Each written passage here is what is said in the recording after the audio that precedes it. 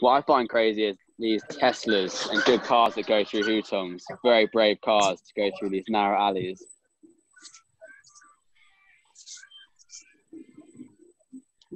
As you can see, life is coming back. Life is coming back to Beijing and the Hutongs. Lots of people walking about. It's nice to see.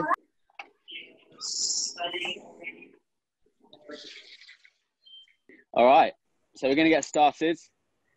My name's Dominic, and I'm from Be Electric, which is an electric bicycle tour company here in Beijing. And we take our guests around our favourite spots in Beijing and teach them about the history and culture and have a fun time. And we recently started to do these online tours, so thank you to Rich, who are organising these. Last time we went through the Hutongs, which is where we are now. And today we're going to go down the central axis of Beijing. But to start with, as we are starting in the Hutongs, for those of you that weren't here last time, the Hutongs are these alleyways that lots of Chinese residents and foreign residents live in Beijing. So more and more foreigners like myself move into these Hutongs because it is a pretty cool place to live, and you can live amongst the locals, which 9 times out of 10 are very friendly and welcome you into the city. I actually used to live in these Hutongs. I used to live not too far down that way. And this shop here on the right used to be my local. So when I missed a little bit from home, this is actually a foreign imported supermarket called Shejala. If anyone here is French, they can correct my pronunciation, but it's a French shop. Lots of nice cheese, croissants, and lots of nice beers in here. So we're gonna head round through the Hutongs and we're gonna go to the drum and bell towers. If you do have any questions along the way, please do drop us. I know you can't speak because you're muted, but you can type a message and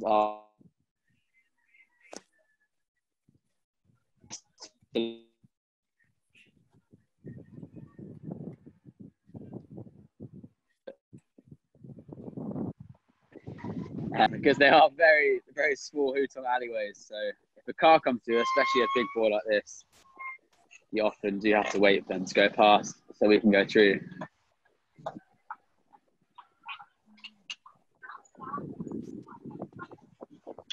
Ooh. So you do also have to be very careful navigating through the Hutongs when it gets busier. Weatherman for you today. It's pretty nice weather here in Beijing. We've got about 20, 22, 23 degrees Celsius. This is pretty nice. Not too hot just yet.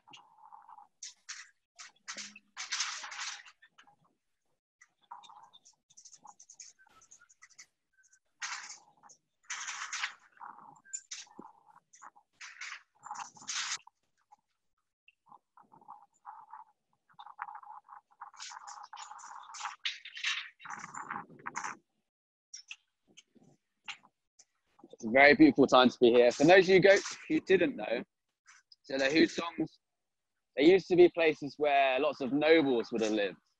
So back at the beginning of the dynasties, Yuan dynasty, and the beginning of the Ming dynasties, it would have been very important people living in the Hutongs. But as the dynasties went on, more and more population came in, more people got pushed into the Hutongs. So nowadays, there are thousands and thousands of people living in them.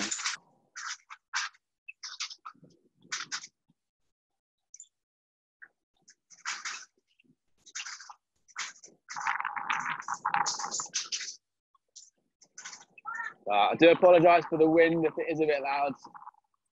It's a small journey to the drum and bell towers.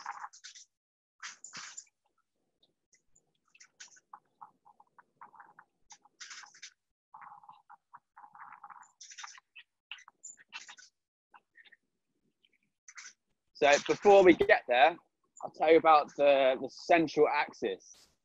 So this central axis in Beijing, so it's the center of Beijing, which most of the iconic and most of the important buildings are built along. So we have the drum and bell towers, which we're going to now. the Forbidden City, we have Jingshan Park, we have Zhangyanmen and Yongding. All of these very important buildings are built along this central axis of Beijing. And being the capital of Beijing in the center country, it is the center of the world, this central axis. So it's a pretty important place that we're heading to now.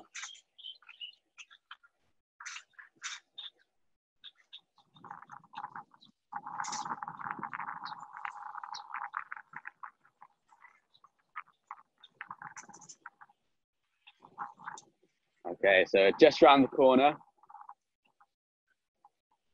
Get ready to see and watch out for people coming past. So we had ahead of us the bell tower. So just up there. But before that, it's pretty nice because this area is starting to be a bit more occupied, a bit busier. So you can see it's quite a social area. There's some kids or a kid and his dad playing badminton here.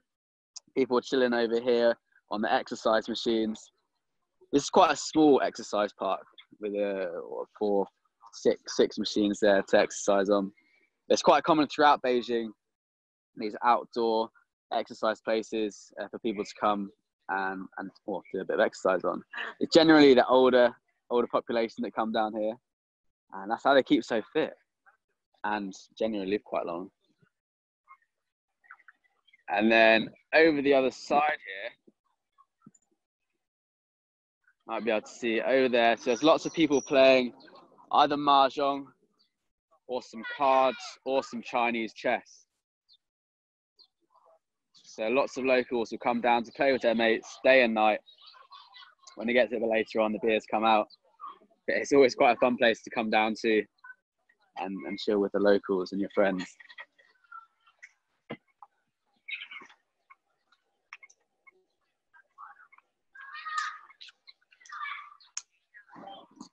So something here I can see.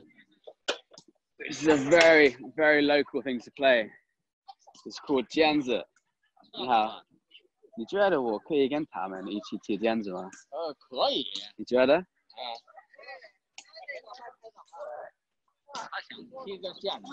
？Alright, you guys hold on a sec. 你好，不好意思，我可以跟你一起踢毽子吗？Huh? So it's called jianzi. It's like a shuttlecock mixed with a badminton. See if they kick it over to me. I don't know. We will. So see what it is. It's like a badminton shuttlecock mixed with a hacky sack. I might just ruin that game. We can have a couple of kicks.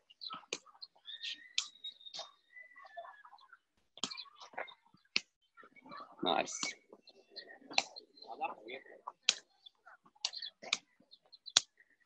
Hey! Nice. So I'm not embarrassing myself here. I've got a few kicks in. All right, just yet. Bye-bye. Nice. So it's called jianzi, and it's one of the most common sports for people to come play in parks like this, which is awesome. And as you can see, it is quite often to be an older people that come and play this, and they're absolutely pros. They've been playing this for probably 20, 30 years. So if you're good at football, good at soccer, you can come down and practice your skills playing jianzi. All right. So we're going to head round now into the courtyard between Big Bell Tower and the Drum Tower. Will be round the other side.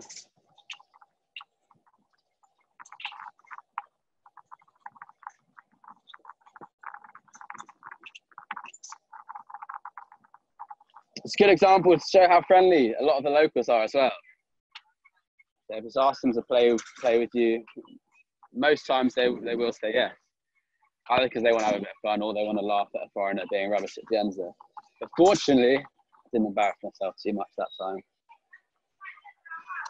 So, and what's great, it's great to see, especially for you guys, because this is the busiest this courtyard has been in a long time.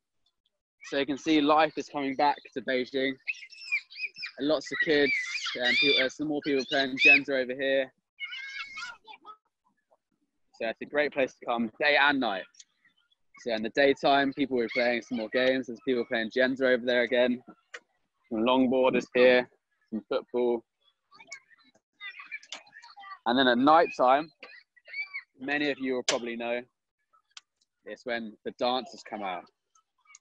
So the bell tower is not too far from Beilong. It's just down the road, a bit further west. It's about 200 meters from Nanlong Yuxiang, so very close. So what we have, the bell tower and the drum tower. And they're at the northern end of this central axis. So it goes from south to north. And this is the old school northern end, ending with the bell tower. So we'll start with this guy. So it's actually the oldest out of the two. So built back in the Yuan dynasty, and when the Mongols were ruling Beijing. And so it was originally used for time. So we'd have the bell going off in the morning. So sunrise, the bell would go off.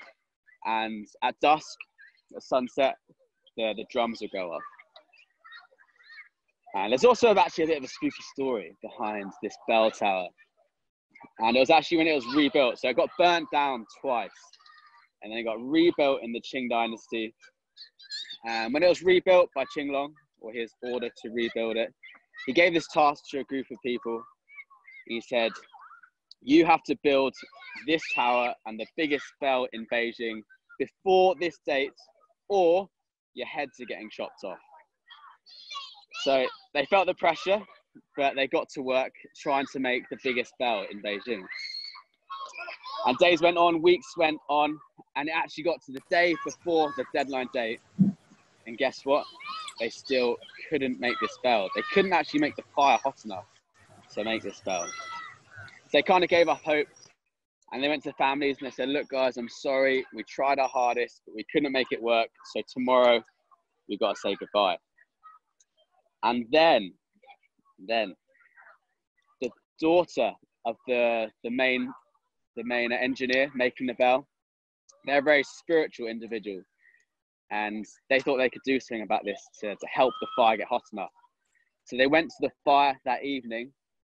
And can you guess what they did? If anyone can. They actually jumped in the fire, believing that themselves and their strong spirit would make it hot enough. And did it work? I mean, you can't see the bell in there, but it is in there. So it did work. And myth has it, to this day, when you hear the bell ring, it makes a sound that goes, xie, xie. And if anyone recognized what I just said, xie, xie means thank you. So there's two beliefs. One is that she's saying, thank you for sparing my father's life.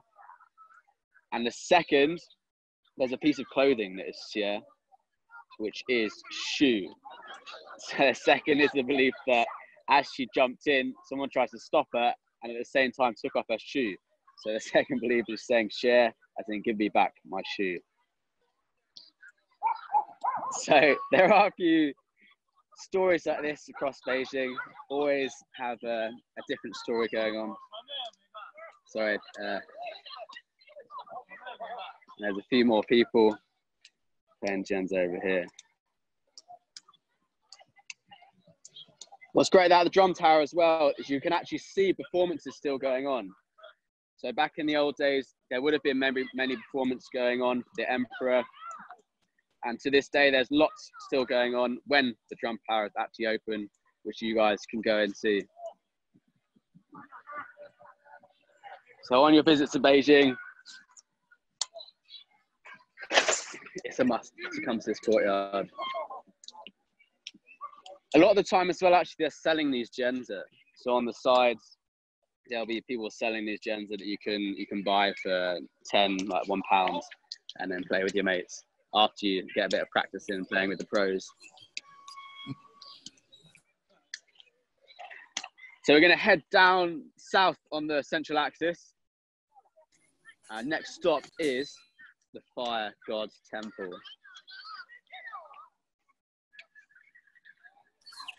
Hey, it's great. Thank you, man, for You're showing. welcome, mate. No worries.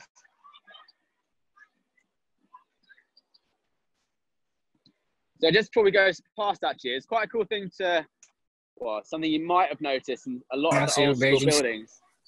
You might see these wires all the way along the tops of the rooftops. And these wires are actually, they're like lightning rods. So there's been lots of fires in the past throughout the dynasties, and I think if they put these lightning rods on the rooftops, it'll kind of redirect the electricity to the ground and shouldn't set the buildings alight. Yeah, this is a drum tower here, and we're just leaving even the bell tower behind us.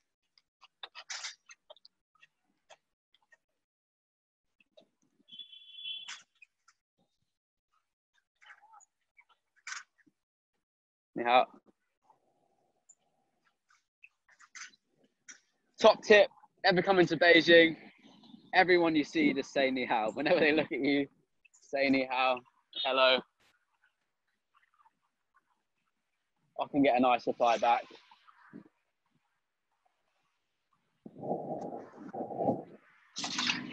I'm being a bit of a rebel going the wrong side of the road. It's only for a little bit to get over the other side.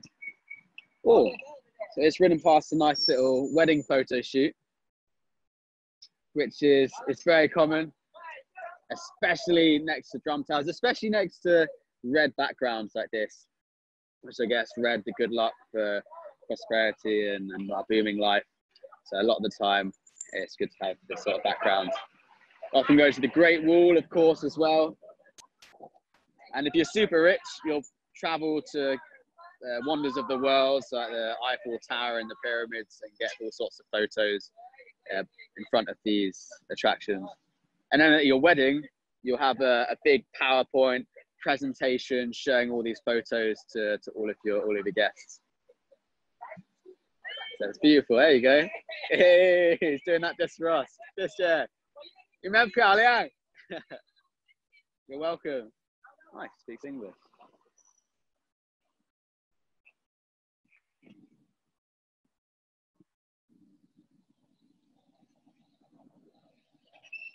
Right, so this is still at the northern end of the central axis. Got the drum tower behind us. Nice, beautiful landscape view of the drum tower. I'm going to head straight down south.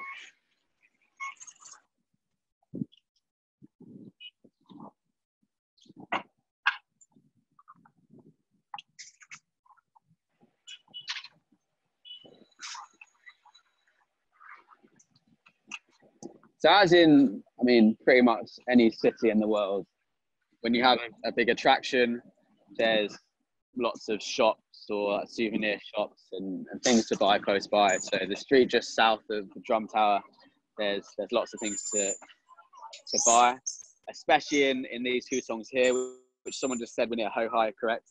And this Hutong goes straight into Hohai. It's a very famous another shopping street, like that Noguxiang down the road. Lots of nice souvenirs down in the Hutongs.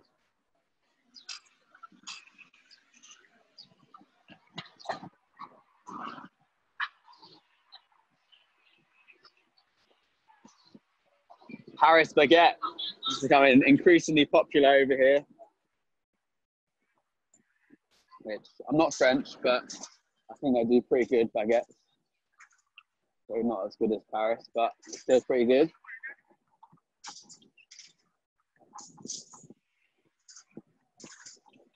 What you may notice as well, it's pretty amazing in Beijing, the cycle lanes. So right here, I'm completely separated from the road. So it's normally pretty safe to ride along here.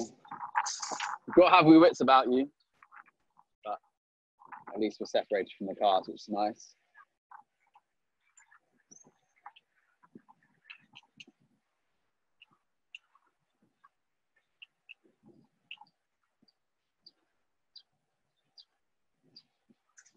Okay, so we're just coming up to, if you remember what I said earlier, that famous temple here. Now pull in to the right. Excuse me.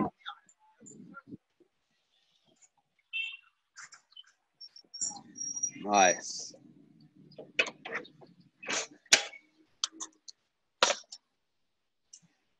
Okay, so what we have here, we have, well, firstly, how many people are on at the moment, but is anyone studying Chinese, and can anyone recognize any of the characters there? The middle one's probably the easiest one to recognize. No? Okay, so the middle is Hua, which is fire. So this is the fire god temple. And it's quite a unique temple in Beijing for being one of the only temples with these yellow roofs as well. So it's got yellow glazed roofs. And the reason it has yellow glazed roofs is because in the Qing dynasty, when they're being plagued with lots of fires, the emperor thought if they blessed this temple with yellow roofs, which by the way, yellow roofs are normally reserved for royals and important imperial people. So if they gave the fire god temple these yellow roofs, then perhaps these fires would stop. Not sure if they did, but we can try. So another thing about this temple as well, what they've put on the doors. So these studs, you see these studs that go along? There's actually 9 studs that go along horizontally and diagonally. And normally that is also reserved for the Imperials. There's 9 being also the highest single digit number. It's also, if you guys know the word for 9, Jiao, and also sounds like the word for long, so long life and prosperity and good life. Another thing, if you guys were on the last Hutong tour, you recognize these barriers at the bottom of the doorway. So these barriers are to stop ghosts. So these are to stop, sorry, not just any ghosts, bad ghosts from getting into temples or houses. Because if you're a bad ghost, it means you've done bad things in your life. And in the afterlife, you have your knees taken away. So you can't step and you can't jump. So these barriers that you'll see in lots of temples and lots of houses are supposed to stop these bad ghosts from getting in. So it's a very beautiful temple to come to, and it is normally open. So when things completely open up in Beijing, you can go inside and check it out.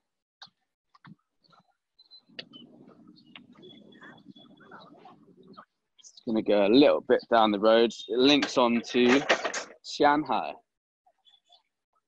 As someone said earlier, Hohai, and Shanghai is its partnering bro.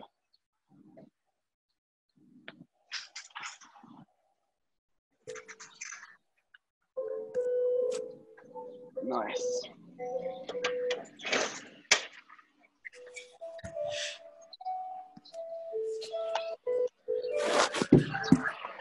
So here we are. You guys can probably see the beautiful setting, especially today.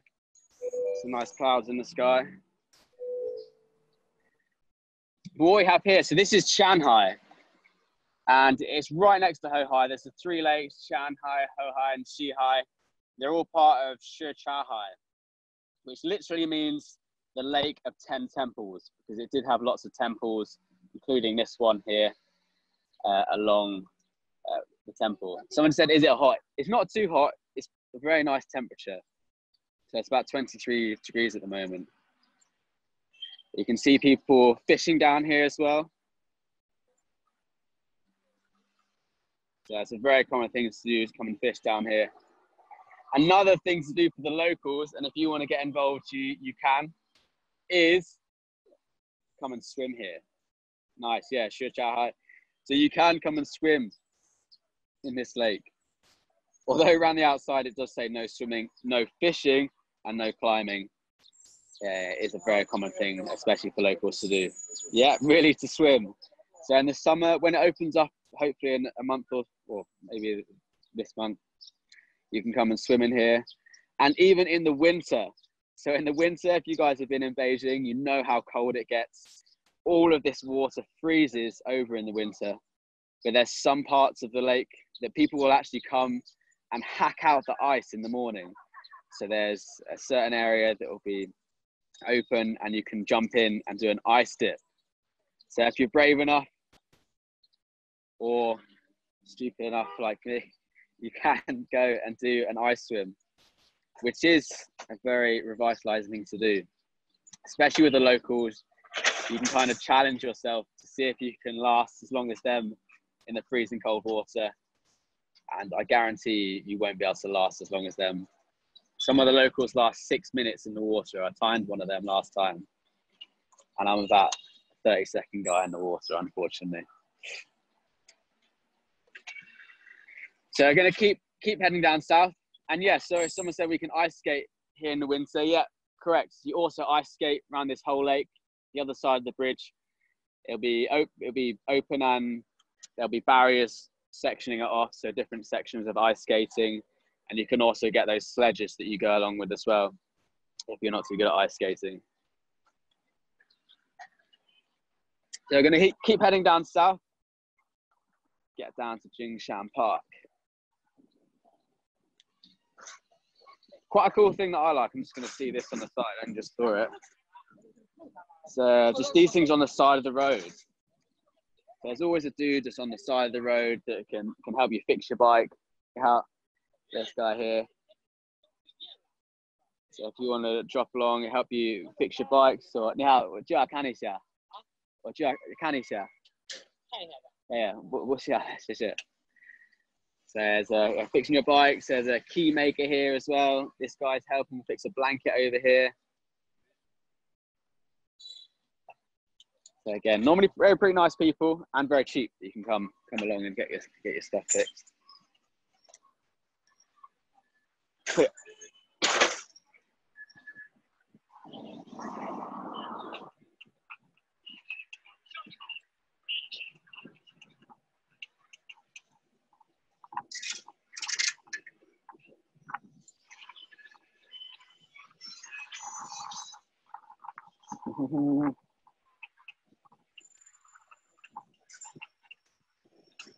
So I don't know if you guys can see in the distance, you may be able to see the peak of Jingshan Park, to the top pavilion.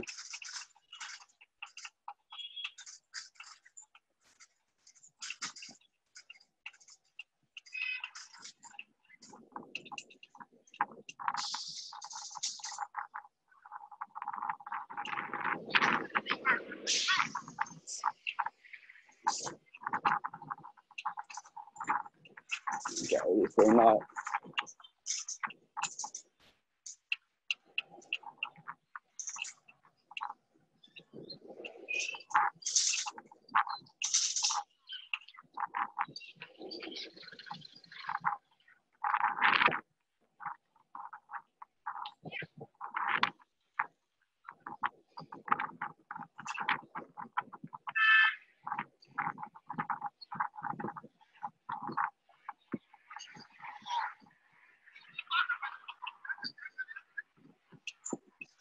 By the way, I forgot to tell you guys before, but so this central axis, the original central axis goes 7.8 kilometers. We're doing half of it today. But now to modern day, it actually stretches a lot more kilometers up north because they've put the Olympic Park all the way up north, which is also a center. So they've made a modern addition to the central axis. On the left and right here, these military houses. So military personnel and their families would live in these houses on our left and right. And as we approach Jingshan and Forbidden City, this is where it gets, so strict security, some of this posted military houses. But this is where it does get a bit more secure. As you go around the corner, you may see a few more army men or security personnel. Generally, just to the north side of Forbidden City, it's okay. And then if you go a bit further south, it's when you go to Tiananmen Square, which is where you see lots of army personnel marching around, which also normally pretty cool. You can normally wave at them, try and get them out of position, but it's quite cool to see.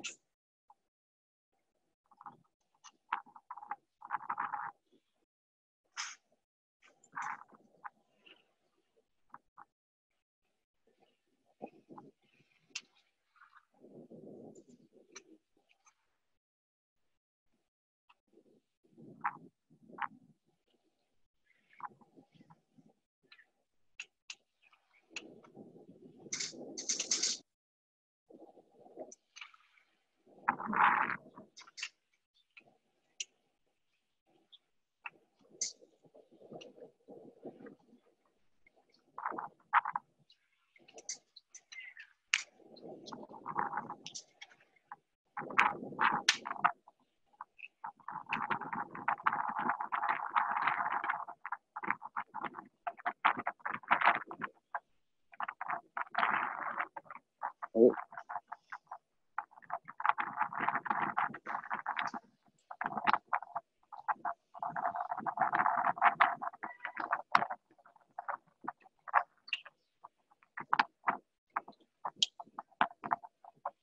If we look up to the left here, you can also see that, so the top pavilion, yeah, nice, John, like the comments, nice green trees around, exactly. So this, yeah, it's one of the nicest times of the year to come down to Beijing when it's not too hot. Nice green trees, especially on these roadways along Jingshan Park in the Forbidden City.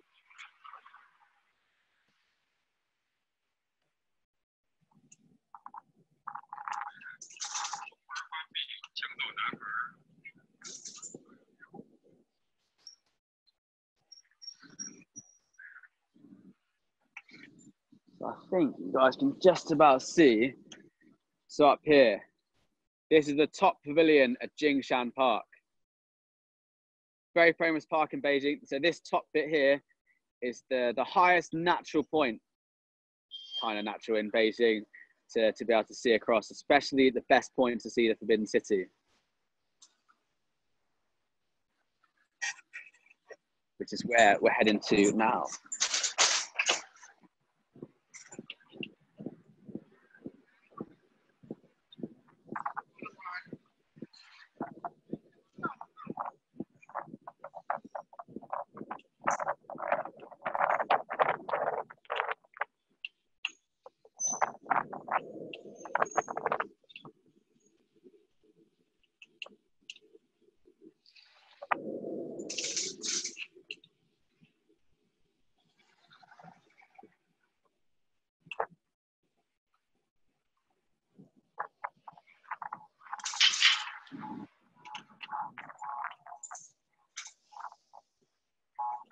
So on the right here is Dagashuan Hall, which was the entrance to the Imperial Taoist temple.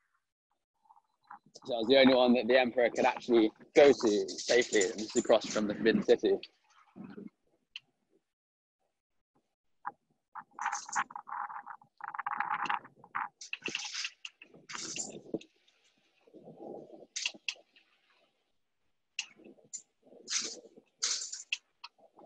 You can already see lots of people on the corner of this part of the Forbidden City. Quite a popular place to come and view the northwest corner, this watchtower.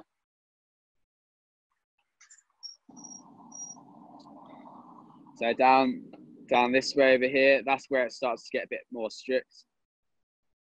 That's straight down towards Tiananmen Square on the west side of the Forbidden City. What's that, sorry, John?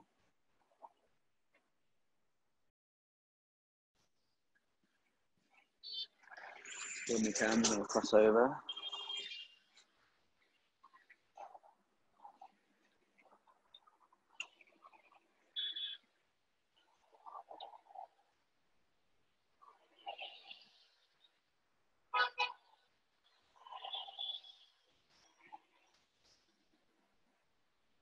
Yeah, so they're often a huge lineup of people waiting towards the bus.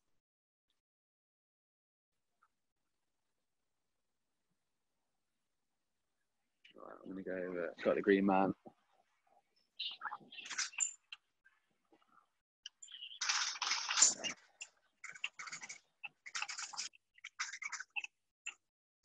Up. All right, back up. So as you can see already, there are lots of people along this corner with all their cameras. This is a very popular place to come and see the Forbidden City.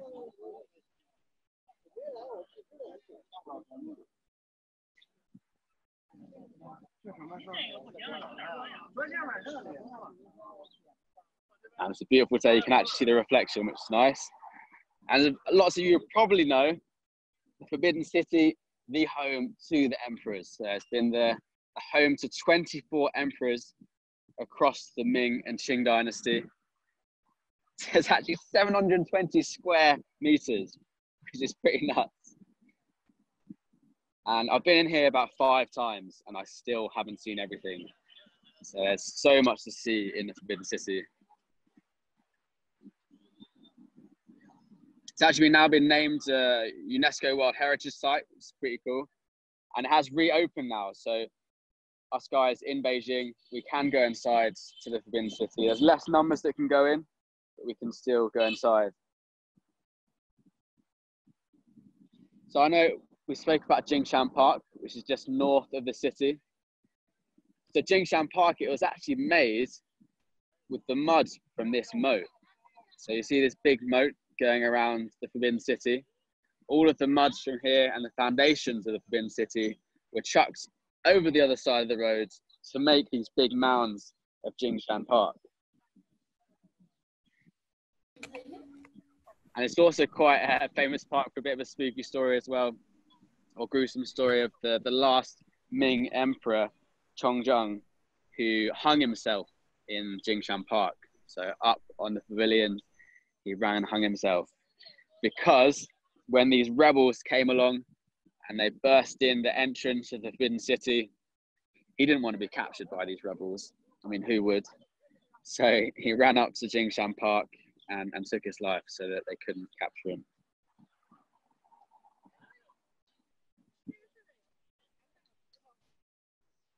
But on that note, it's a nice place to end the 40-minute tour. And you can actually see over to modern Beijing. So just over there, it's the tallest building in Beijing now. It's called China Zun. It's actually named after, so Zun is an old artifact, it's like a vase. They used to drink out of it, and its shape goes in and out on both sides. And this is meant to be shaped like a Zun. Yeah, if you do have any questions at the end, please do feel free to message below. Thank you for listening in. Thank you, Rich. I'm looking forward to the next one.